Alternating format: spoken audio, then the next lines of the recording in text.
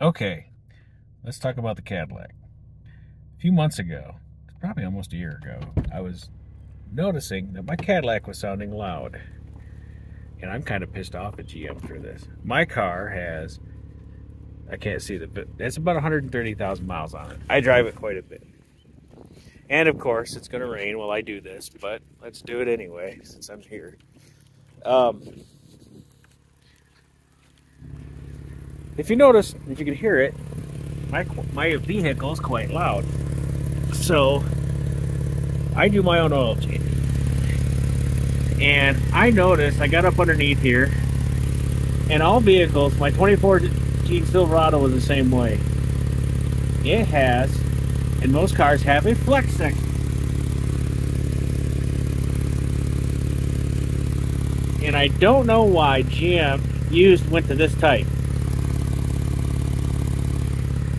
They're aluminum. And aluminum and exhaust do not mix. And if you notice, since it's a V6, it's got dual pipes. So it's got two of those flex sections on it. The only thing I could determine is they put them on there to help make it easier to put exhaust systems on. Because older cars didn't have flex sections. So now I've got to fix them. I'm upset because there's two of them. Both of them have holes. Now the first one was my fault. I hit something underneath. Besides some of the axle stuff, if you want to call them that, on my car are besides that, that's the lowest point on my car. So I hit something.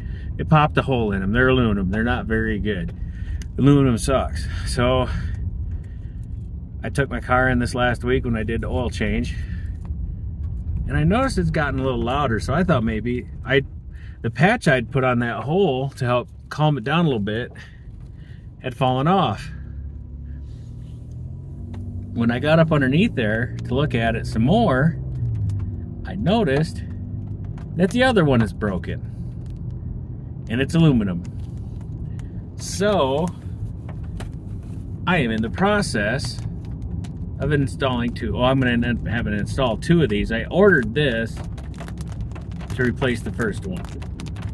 I had to sit down and had to figure out my diameter for my tailpipe, my muffler system. And you have to go by you have to know the inner and outer diameters of your pipes. Because I had to search around for that. It was 20 bucks. I still got to do some other stuff because I don't know how well that picture showed, and I should have taken a picture of it when I had it on the lift on Thursday, because I did my oil yesterday or the day before, I can't remember. And that's when I noticed it, and I could explain a little bit more, but those are just before the Cadillac converters in the back, secondary ones. And after it goes out, going up to the engine from those, it goes up probably an inch or two, and it curves up and around depending on what side of the engine they're going to. I wanted to put a flex pipe on there, and this is the type of flex my Chevy Silverado had on it, and they're a lot stronger. They can take a lot more of a beating because they're not aluminum, it's woven steel, so they can take a lot more of a beating. These aluminum ones, they thin out. You know, this car's got the original exhaust on it, and it's a 2018, so it's 5 years old. It's got 130,000 miles. It hasn't spent a lot of time in the snow. I bought this in Arizona, but it shows you how weak the aluminum is. If you live in an area and you have a car like this, the Chevy version, the Cadillac, it doesn't matter. If you're in a salt area, that's going to rot right through quicker than you can shake a stick at. And I wouldn't put the original ones back on. One section, not both, because I was looking at replacing the one section from GM is almost $200. Even going through the GM websites, they have like part discounters you can find online that sell nothing but GM stuff, and you can look up your part numbers and everything else. It's $200 for one section. Now if I was going to go original equipment, it would cost me $400. So what I've done is I went on Amazon a few months ago and I bought a stick welder for $100. I'm going to rebuild this. I'm going to have to order another one of these, and I think there's another, you can buy these in different sizes and different lengths. I'm going to buy another short piece, and then I'm going to get some pipe, and I'm going to fit it together. I'm going to weld it to the original spot. And if you, I don't know if you've noticed on that, on the side going out towards the Cadillac converter, the joint is right there. So there's a coupler, there's a bolted coupler that comes right off the original flex pipe that bolts up. And since that's been bad, of course, I get a permanent engine light because it's telling me my O2 sensors are bad, and they're not. I just changed them. They're not firing right. They're not acting right because I'm losing pressure and I'm losing the exhaust. So I'm getting bad numbers off my O2 sensor. So now both of them are bad. And the problem, anytime you have an engine light on these newer cars, certain things don't work.